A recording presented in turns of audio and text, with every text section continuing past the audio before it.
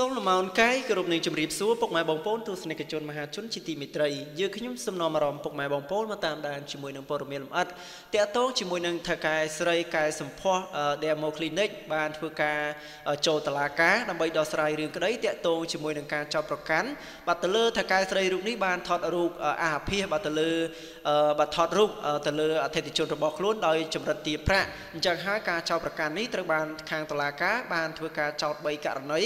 ដែលចោទប្រកាន់ទៅលើថៅកែស្រីរូបនេះអញ្ចឹងពុកម៉ែបងប្អូនបានដឹងហើយថាថៅកែស្រីរូបនេះកំពុងតែល្បីល្បាញខ្លាំងមែនទែនបាទក្រោយពីរៀបការជាមួយនឹងស្វាមីបានត្រឹមតែរយៈពេល2ថ្ងៃប៉ុណ្ណោះត្រូវបានតុលាការមានការកោះហៅក៏ដូចជាការសួរនាំយ៉ាងដូចនេះតែម្ដងអញ្ចឹងពុកម៉ែបងប្អូនសូមតាមដានព័ត៌មានលម្អិតដើម្បីដឹងរឿងរ៉ាវកាន់តែច្បាស់ដោយដែលប្រិយមិត្តកំពុងតែតាមដានរឿងរ៉ាវដ៏កក្រើកមួយរវាងម្ចាស់ហាងកែសម្ផស្ស Demo Clinic នោះបានកើតឡើងនៅថ្ងៃទី31បាទខែធ្នូឆ្នាំ2018សូមជម្រាបផងដែរថាថៅកែស្រីបាទដែលជាថៅកែកែសម្ផស្ស Demo Clinic មានឈ្មោះថាហឺដាណេគឺជាស្ត្រីមេម៉ាយកូន2ដែលទើបនឹងចូលរួមការជាមួយនឹងសិទ្ធិថៃបាទវ័យក្មេងមានឈ្មោះថាថាមារ៉ាត់ធូរ៉ាតុងបាទកងរាជអាវុធហត្ថលើផ្ទៃប្រទេសបានធ្វើការបាទនឹងកំពុងតែស៊ើបអង្កេតទៅលើករណីមួយនេះក្រោយពីទទួលបានពាក្យបណ្ដឹងពីជនរងគ្រោះប៉ុន្តែបើទោះបីជាយ៉ាងណាលោកមិនទាន់បញ្ជាក់អ្វីច្រើននោះទេព្រោះថាពេលនេះកម្លាំងកងរាជអាវុធហត្ថកំពុងតែបំពេញប្រតិបត្តិការនៅឡើយប៉ុន្តែប្រភពព័ត៌មានបានឲ្យដឹងផងដែរថាការដាក់ពាក្យបណ្ដឹងនេះបន្ទាប់ពីជនរងគ្រោះបានចូលទៅកែសម្ផស្សនៅក្នុងហាង clinic ខាងលើបាទករណីនៃការដេរទ្វារមាសបាទមានន័យថាការដេរប្រដាប់ភេទរបស់អធិជនតែយ៉ាងណាមិញក្រោយពេលដែលសួរនាំអស់ជាច្រើនម៉ោងការពិព្រឹកបាទការពិព្រឹកម្សិលមិញនេះព្រះរាជអាជ្ញារងអមសាលាដំបងរាជធានីភ្នំពេញបានធ្វើការចោទប្រកាន់ម្ចាស់ហាងកែសម្ផស្ស Demo Clinic ចំនួន3បទបាទ3បទល្មើសបាទលោកស្រីហូដាណេថៅកែកែសម្ផស្ស Demo Clinic មានឈ្មោះថាពៅស៊ីណាតគឺជាគ្រូផ្នែកដេបាទនឹងវះកាត់គ្រឿងខាងក្រោមបាទប្រចាំ Clinic Demo Clinic ត្រូវបានលោកសឿនមនីរតព្រះរាជអាជ្ញារងអមសាលាដំបងរាជធានីភ្នំពេញចោទប្រកាន់ចំនួន3បទល្មើសទី1បទគំរាមកំហែងគេបាទទី2បទកំហែងយកបាទទី3បទប៉ះពាល់សិទ្ធិខាងរូបភាពនៃបុគ្គលរួចបញ្ជូនសំណុំរឿងទៅកាន់ចៅក្រមស៊ើបសួរដើម្បីចាត់ការទៅតាមនីតិវិធីនៃច្បាប់បាទនេះគឺជា3បទល្មើសដែលខាងតុលាការមានការចោទប្រកាន់បាទទៅលើថៅកែស្រី Demo Clinic បាទអញ្ចឹងយើងឃើញហើយបាទតកតងជាមួយនឹងការរឿងរ៉ាវផ្ទុះឡើងបាទគេឈ្មោះរបស់គាត់គឺត្រូវបានធ្លាក់មួយរំពេចដោយសារតែគាត់កំពុងតែល្បីបាទគឺជាការល្បីនៃការរៀបអាពាហ៍ពិពាហ៍ជាមួយនឹងស្វាមីកាលពីថ្ងៃទី31ការរៀបអាពាហ៍ពិពាហ៍នឹងយ៉ាងអធិកធមដោយមានការចូលរួមពីតារាល្បីជាច្រើននៅក្នុងស្រុកខ្មែរយើងហើយគាត់គឺល្បីខាងការកែសម្ផស្សការវះកាត់ប្រដាប់ភេទឲ្យដូចនៅស៊ីនអញ្ចឹងបាទហើយជាពិសេសគឺការរៀបការជាមួយនឹងស្វាមីនេះគឺជាបរិះដែលជាបាទដែលជាបរិះជនជាតិថៃហើយគឺជាកូនអ្នកមានទៀតបាទដែលមានមុខងារមានការងារយ៉ាងច្រើននៅប្រទេសថៃគឺជាអ្នកចំនួនឈានមុខគេបាទជួមុខគេនៅប្រទេសថៃទៀតហើយគ្រាន់តែក្នុងថ្ងៃអាពាហ៍ពិពាហ៍នោះគឺរៀបការនោះគឺមានការរៀបចំយ៉ាងអធិកធមយ៉ាងធំដុំហើយជាពិសេសគឺគ្រាន់តែចិញ្ចៀនពេជ្រខ្សែកគឺតម្លៃខ្ជុលខ្ទង់លានដុល្លារឯណោះបាទចាស់យើងគិតថាពិតជាមានមែនតើមិនគួរណាកើតរឿងរ៉ាវតាក់ទងជាមួយនឹងការថតវីដេអូនៃការកែប្រដាប់ភេទរបស់អធិជនរបស់ខ្លួនហើយមានការគម្រាមទារប្រាក់យ៉ាងដូចនេះទេអញ្ចឹងត្រូវបានគេចោទប្រកាន់បានមិនដឹងថាគាត់មានការប្រឈមមុខនិងមានការដោះស្រាយយ៉ាងណាទេបើសិនជារឿងរ៉ាវមួយនេះគឺជារឿងរ៉ាវពិតប្រាកដពេលនោះគាត់នឹងត្រូវបានធ្វើការកាត់ទោសក៏ដូចជាមានការផាកពិន័យទឹកប្រាក់ក៏មិនតិចនោះដែរអញ្ចឹងព័ត៌មានមួយនេះខ្ញុំក៏សូមបញ្ចប់ត្រឹមនេះបាទអរគុណច្រើនសម្រាប់ការតាមដានរបស់ពុកម៉ែបងប្អូនតាំងពីដើមរហូតមកដល់ទីបញ្ចប់ខ្ញុំនឹងធ្វើជួបពុកម៉ែបងប្អូននៅវីដេអូក្រោយសូមអរគុណច្រើនសូមជម្រាបលាបាទបើយើងងាកមកតាមដានជាមួយនឹងរឿងរ៉ាវតារាដែលមានការស្និទ្ធស្នាលជាមួយនឹងថៅកែស្រីនេះវិញបាទយើងឃើញថាមានតារាចំនួន4-5 ដួងតែមានការប្រតិកម្មបាទខ្លាំងក្រោយពេលដែលនាយិកា Demo Clinic រកបណ្ដឹងបាទចាប់ខ្លួនពីសមត្ថកិច្ចជាពិសេសគឺការចោទប្រកាន់3ករណីពីខាងតុលាការនេះ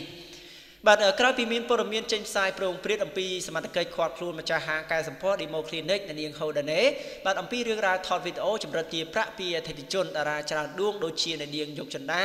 អ្នកនាងសុគន្ធនិសាបាទលោកសុគន្ធធារាយុអ្នកនាងហងសុជាតារួមទាំងជាមួយនឹងអ្នកនាងស្រីមុចបានបង្ហាញការយល់ឃើញរបស់ខ្លួនចំពោះរឿងរ៉ាវមួយនេះ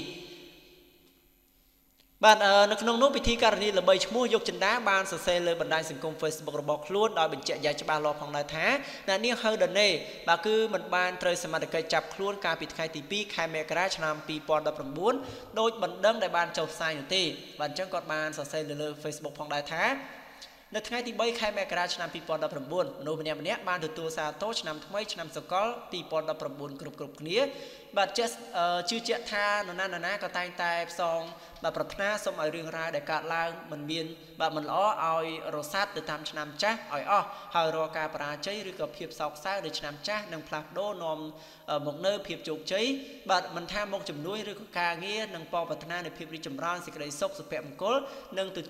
ទួលយកតែភាពរីកចម្រើនមិត្តភាពល្អមនុស្សល្អជាមួយខ្លួននាងខ្ញុំគឺជាមិត្តភក្តិស្និទ្ធស្នាលម្នាក់របស់ម្ចាស់ហាងកែសម្ផស្ស Demo Clinic សូមបញ្ជាក់ផងដែរថាការពីរាត្រីថ្ងៃម្សិលមិញថ្ងៃទី2ខែ1ឆ្នាំ2019បាទបន្ទាប់ពីនាងខ្ញុំបានចាក់ចែងពីកម្មវិធីសម្ពោធគុណរបស់នាងទូស្រីលក្ខនាងខ្ញុំបាននៅជាមួយគាត់ពេញមួយយប់ហើយអ្វីបានជានាងខ្ញុំហ៊ានអះអាងយ៉ាងដូចនេះព្រោះថាមានសារព័ត៌មានមួយចំនួនសរសេរថាគាត់ត្រូវបានសមត្ថកិច្ចធ្វើការចាប់ខ្លួនឃុំឃាំងមិនឲ្យទៅណាព័ត៌មានទាំងនេះគឺមិនពិតប្រាកដដូចអ្វីដែលបានចុះផ្សាយនោះទេនាងខ្ញុំសូមច្រានចោលនៅការចាប់ប្រកាន់នេះសមត្ថកិច្ចគ្រាន់តែអញ្ជើញគាត់ចូលទៅបំភ្លឺករណីជាប់ពាក់ព័ន្ធពីបទការថតវីដេអូរបស់អតិថិជនដែលទៅកែសម្ផស្សដើម្បីគម្រាមទារប្រាក់តែប៉ុណ្ណោះបាទនាងខ្ញុំជឿជាក់ថាភាពយុត្តិធម៌ពិតប្រាកដដោះស្រាយដោយសន្តិវិធីយើងទុកទួនាទីឲ្យសមត្ថកិច្ចជំនាញគឺជាអ្នកសាកសួរពីរឿងរ៉ាវដើមតងនៃករណីខាងលើនេះបាទសូមមេត្តាជួយផ្ដល់កម្លាំងចិត្តដល់ភាគីទាំងពីរផងបាទសូមមេត្តាកុំជេរឬក៏និយាយបន្ថែមពីបញ្ហាទាំងនេះបើទោះបីជាម្នាក់ណាខុសទុកពេលវេលាសម្រាប់សមត្ថកិច្ចដោះស្រាយដោយសន្តិវិធីនិងតាមនីតិវិធីនៃច្បាប់នាងខ្ញុំគិតថាចិត្តរបស់មនុស្សយើងម្នាក់គឺទៅពេលដែលឃើញមិត្តភ័ក្តិជួបទុក្ខលំបាកត្រូវតែរួមសុខរួមទុក្ខជាមួយគ្នាដោយក្តីស្រឡាញ់ជឿជាក់និងផ្ដល់កម្លាំងចិត្តគ្រប់ពេលវេលាពីមិត្តម្នាក់នេះបាទក្រៅពីនោះក៏មានតារាហងសុជាតាតារាចម្រៀងសុគន្ធធីរាយុតារាចម្រៀងសុគន្ធនីសារួមទាំងអតីតតារាសម្ដែងស្រីមុចក៏បានបង្ហាញនៃការយល់ឃើញនៅបាទទៅលើនាយិកាទើបរៀបការជាមួយនឹងសេដ្ឋីថៃប្រាក់វលៀនកាលពីពេលថ្មីនេះគឺជាមនុស្សម្នាក់ដែលល្អមានសិលធម៌មិនអាចប្រព្រឹត្តរឿងបែបនេះនោះឡើយបាទនេះគឺជាការចេញមកការពីតារាមួយចំនួននៅក្នុងនោះសុគន្ធនិសាក៏បានបញ្ចេញសារផងដែរថាខ្ញុំស្គាល់គាត់យូរមកហើយបាទហើយក៏តែងតែទទួលសេវាកម្មថែរក្សាសម្ផស្សនៅទីនោះជាប្រចាំខ្ញុំតែងតែទទួលបាននៅភាពកក់ក្ដៅពីក្រុមការងាររបស់គាត់ដូច្នេះខ្ញុំជឿជាក់ថាបងស្រីដាណេគាត់ធ្វើបែបនេះឡើយបាទខ្ញុំជឿជាក់ថាបងស្រីគាត់មិនរកស៊ីស្មុកគ្រោកអញ្ចឹងទេខ្ញុំជឿជាក់ថាបងស្រីដាណេគឺជាមនុស្សល្អបាទហើយនេះគឺជាការបញ្ចេញសារទួនបានមានការបញ្ចេញសារជាច្រើនទៀតបាទនៅក្នុងនោះគឺលោកសកលធីរាយុក៏គាត់បានបញ្ចេញសារយ៉ាងដូចនេះផងដែរថា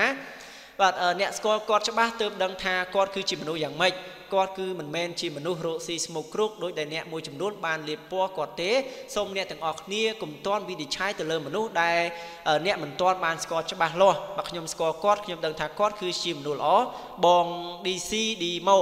បាទនេះគឺជាការលើកឡើងរបស់លោកសកលធីរាយុហើយចំពោះតារាស្រីមុចបានសរសេរថានៅក្នុងនាមខ្ញុំគឺជា President របស់ DC Demo បាទ Clinic ខ្ញុំជឿជាក់ថាយ៉ាងមុតបាទជឿជាក់យ៉ាងមុតមមថាចំពោះ Clinic នេះថាបាទមានមនុស្សជាច្រើនដែលបានឆ្លងកាត់ការកែសម្ផស្សនៅទីនោះដោយ free ព្រោះថាបងស្រីគឺជាមនុស្សមានទឹកចិត្តស្រឡាញ់រាប់អានអ្នកដែលនៅជុំវិញខ្លួនបងស្រីយល់ថាលុយវាសំខាន់តែមិនដល់ថ្នាក់អំពើថោកទាបអីក៏ហ៊ានធ្វើដើម្បីលុយនោះទេហើយសំខាន់គឺមានអ្នកនិយាយថាមានការចាប់ខ្លួនពាក្យទាំងនោះគឺវាមិនសមនឹងនិយាយនោះទេគឺគាត់មិនបានធ្វើអ្វីខុសទេហើយគាត់ចូលទៅទីនោះគឺការអញ្ជើញទៅសួរនាំទៅតាមនីតិវិធីរបស់ប៉ូលីសហើយគាត់គឺជាពលរដ្ឋគោរពច្បាប់អញ្ចឹងគាត់ត្រូវតែចូលទៅរកភាពយុត្តិធម៌ចំពោះខ្លួនឯងដូចគ្នាបាទអញ្ចឹងរឿងរ៉ាវមួយនេះគឺមានការចេញមកការពារយ៉ាងច្រើនពីសំណាក់តារាមួយចំនួនបាទតកតោជាមួយនឹងម្ចាស់ហាងដែលមានការចាប់ប្រកាន់ពីបទថតវីដេអូអតិថិជនហើយមានការចម្រិតទារប្រាក់ដោយមានការវះកាត់បណ្ដាភេទទៅលើបាទមនុស្សទៅលើអតិថិជនម្នាក់បាទហើយការវះកាត់នោះគឺតម្លៃ$700បាទហើយត្រូវបានចេញវិក័យប័ត្រ2បាទវិក័យប័ត្រទី1តម្លៃ$700ក្នុងការវះកាត់វិក័យប័ត្រទី2គឺ$28,000បាទទៅលើថ្នាំផ្សេងដែលធ្វើការចាក់បាទទៅលើ បាត់អធិជនរបស់ខ្លួនអញ្ចឹងហើយអធិជនឆ្ងល់ថាហេតុអីអស់ 28,000 បាទយើងឃើញថាតម្លៃត្រឹមតែ 700 ទេបាទហេតុអ្វីបានទាគាត់ 28,000 បាទហើយម្ចាស់ហាងគឺមានការគម្រាមបើមិនឲ្យ 28,000 ទេនឹងធ្វើការផុសវីដេអូបាទនៃការកែប្រដាប់ភេទទៅលើអធិជនរបស់ខ្លួនអញ្ចឹងហើយអធិជនក៏ព្រមឲ្យតម្លៃមានតែ 8,000 បាទមានតែ $8,000 បាទអញ្ចឹងហើយពេលនោះហើយគឺ clinic គឺគេបានយកបាទអញ្ចឹងហើយក្រោយពេលដែលយកគឺខាងអធិជនគឺគាត់មិនសុខចិត្តទេបាទគាត់ក៏បានទៅប្តឹងសមត្ថកិច្ចដើម្បីធ្វើការចាប់ខ្លួនក៏ដូចជាការហៅបាទម្ចាស់ clinic នេះយកមកសួរចម្លើយបាទតាក់ទងជាមួយនឹងរឿងរ៉ាវមួយហ្នឹងពិតប្រាកដឬក៏យ៉ាងណាបាទដូច្នេះព័ត៌មានមួយនេះយើងខ្ញុំក៏សូមបញ្ចប់អរគុណច្រើនសម្រាប់ការតាមដានហើយសូមកុំភ្លេចជួយចុចពាក្យ Subscribe ក៏ដូចជាចុចលើសញ្ញាកណ្ដឹងដើម្បីទទួលបានព័ត៌មានថ្មីៗជាបន្តទៀតសូមអរគុណសូមជម្រាបលា